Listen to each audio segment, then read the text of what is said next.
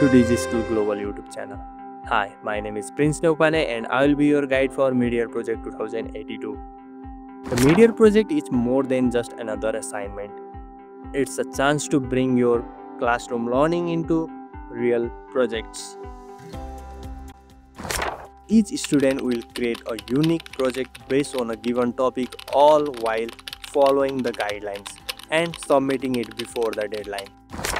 This project carries 25% weightage of your final grade, making it major academic milestone. But it's not just about marks, it's about showcasing your potential. You won't just be submitting it for your marks. You will be competing with fellow students from 200 plus Digischool partner schools all across Nepal. It's a national-wide stage, and your project could shine the brightest. Something important reminder: submission of your mid-year project is mandatory for all the students. It's a gateway to receiving the certificate of achievement. For the top performers, there are exclusive prizes, recognition, and mid-year winner certificate waiting for you.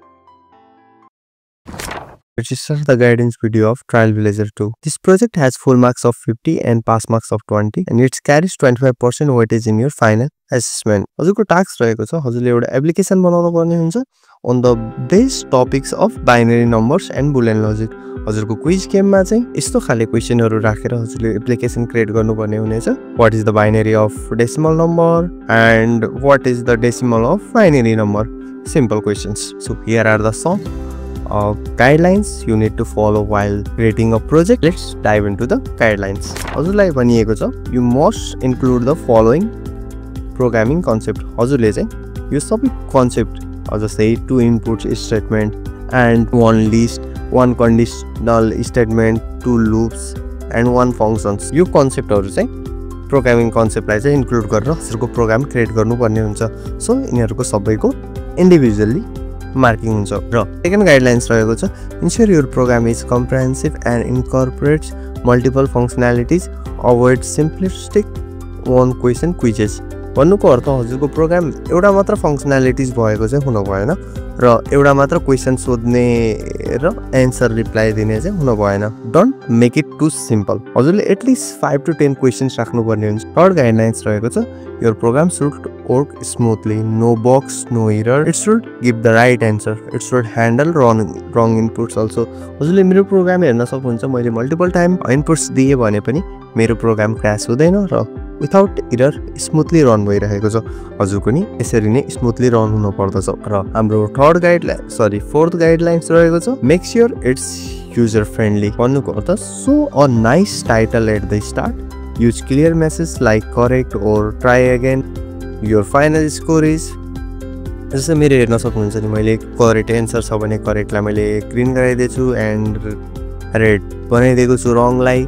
अनि मैले टाइटलमा पनि मेरो एप्लिकेसनको नाम राखेको छु. हजुरले नि यसरी नै राख्नुभयो भने चाहिँ अलिकति बेटर हुन्छ. हाम्रो अर्को गाइडलाइन्स रहेको छ make sure that you maintain well formatted and indented code. भन्नुको अर्थ organize the code neatly. Use good variables name, keep it easy to read. भन्नुको अर्थ हजुरले कम्प्लेक्स प्रोग्रामिङ चाहिँ नगर्नु होला. हजुरले प्रोग्रामलाई जति सिम्पल राख्न सक्नुभयो त्यति better to obtain a mark. And last guideline रहेको छ add something creative to get full marks. Make your game more fun. Reviewing wrong answer, so which question the user got wrong or right. You can show anything, or you can also add a timer or make more colorful to your program, which this kind of creativity can get you a higher marks. So हजुरले programme गराइसकेपछि you need to submit your file in .py format. हजुरले जब file save गर्नुहुन्छ तब .py फर्मेटमा चाहिँ save गरेर project चाहिँ submit गर्नु होला. Let's talk about what not to do point. So first point रहेको छ strictly प्रोहिबिसन against प्लेगरिजम is in effect and any project identified as a direct replication of another work will be subject to rejection. हजुरले हजुरको साथीको project copy गर्नुभयो या हजुरको project साथीले copy गर्नुभयो या हजुरले कतैबाट प्रोजेक्टलाई कपी गरेर ल्याउनु भएको छ भने चाहिँ त्यसमा हजुरको प्लेगरिजम लाग्दछ जसले हजुरको नम्बर काटिने या प्रोजेक्ट रिजेक्ट हुने बढी नै चान्स छ. सो डाइरेक्ट रेप्लिका नबनाउनु होला. अनदर पोइन्ट रहेको छ inclusion of images languages or themes जो अरूलाई चाहिँ हर्टफुल हुन भएन. भन्नुको अर्थ हजुरले युज गर्नुभएको इमेजेस ल्याङ्ग्वेजेसहरूलाई चाहिँ अनदर पर्सनलाई केही पनि नराम्रो फिल हुनेदेखि लिएर उहाँहरूलाई डिसरेस्पेक्टफुल हुन चाहिँ भएन र अफेन्सिभ पनि हुन भएन। र अर्को पोइन्ट रहेको छ emphasise Reliance on personal understanding and creativity utilising AI as a सप्लिमेन्टरी resources avoid excessive dependence on AI is encourage to preserve the uniqueness of your input. भन्नुको अर्थ हजुरले आफूले जस्तो बुझ्नुभएको छ हजुरको क्रिएटिभिटीले जस्तो प्रोजेक्ट क्रिएट गर्न सक्नुहुन्छ त्यस्तै प्रोजेक्ट क्रिएट गरेर सबमिट गर्नु होला। हजुरले एआईलाई एज सप्लिमेन्टरी रिसोर्सेसको रूपमा लिख्नुहुन्छ भने इट्स फाइन, तर फुल्ली प्रोजेक्टै एआईमा बनाउन चाहिँ अभोइड गर्नु होला किनकि हजुरको आफ्नो युनिकनेस त्यसमा देखाउन सक्नु हुँदैन। So avoid AI. And another point रहेको छ प्रोजेक्ट गाइडलाइन्सलाई चाहिँ हजुरले स्ट्रिक्टली फलो गर्नुपर्ने हुन्छ। हजुरले कुनै पनि गाइडलाइन्सलाई छुटाउनु भयो र प्रोजेक्ट क्रिएट गरेर सबमिसन गर्नुभयो भने चाहिँ हजुरको त्यसमा पनि नम्बर काटिनेछ। कुनै पनि गाइडलाइन्समा हजुरले बुझ्नु भएन भने हजुरले टिचरसँग क्ल्यारिफिकेसन सिक गर्न सक्नुहुन्छ। हाम्रो लास्ट गाइडलाइन रहेको छ safe guarding any confidential or proprietary information is इम्परेटिभ। भन्नुको अर्थ हजुरले कुनै पनि आफ्नो पर्सनल डेटा या अरू कसैको युज गरिरहनु भएको छ भने पनि विथ अथोराइजेसन मात्र प्रोजेक्टमा इन्क्लुड गर्नु होला। मार्किङ रुब्रिक्स हजुरलाई हामीले यहाँ हरेक गाइडलाइन्सको लागि फुल फ्लेज्ड मार्किङ रुब्रिक्स प्रोभाइड गरिदिएका छौँ।